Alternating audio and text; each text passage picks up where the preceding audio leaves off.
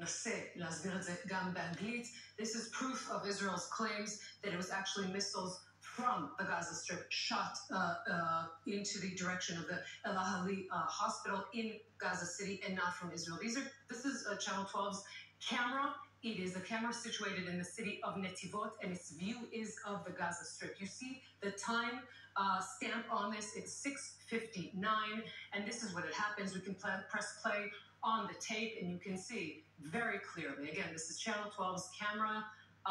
You can see the rockets. This is the left red stamp fired over the hospital, which is the right, and you can see the blast. So that is proof of the fact that it came from the Gaza Strip. Our cameras, Channel 12's cameras, the President of the United States has already said it appears it was done by the other team, meaning he also realizes that it was shooting from inside Gaza over the hospital.